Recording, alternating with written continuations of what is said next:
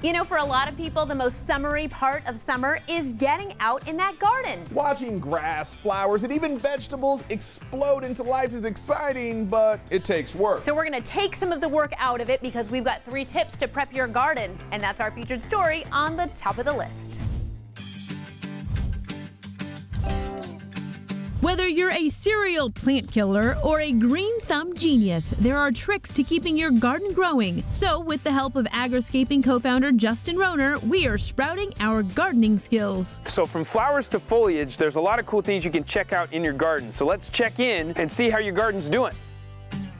Everyone knows the grass is greener where you water it, but are you overwatering? If you're overwatering, things like this start to happen, where the leaves will actually shrivel and stay green, and then they start turning black. That means I'm likely overwatering and rotting my roots. And Justin says there's another common sign of too much H2O. The leaves, though still rigid, will turn yellow, and that's usually an indicator that there's so much water that it's suffocating the roots from allowing them to draw up the nitrogen and causing that yellowness. You'll also have to ask, are you underwatering? Now, if I'm underwatering, what I'm going to see is just a little bit of wilt from the leaves of the plant, and that means I need to water it again. And if you're second guessing yourself, test the soil. If you can reach down and just dig your finger in just for a little bit, if it's still moist at an inch down, you don't want to water it. But if it's dry, then your plant is trying to tell you it's thirsty and it needs moisture for it to continue to grow. Justin has a final trick for you to generate regrowth. Another thing to be checking on your garden is your flowers.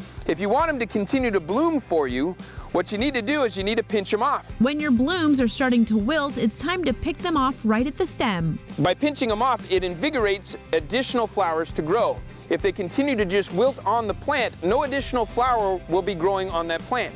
So for marigolds, pansies, petunias, all those varieties do better when I can pinch off my flower ends. You can even use this technique on non-flowering plants. Pinch off herbs like basil and rosemary right at the stem of the leaf when you're not seeing enough growth.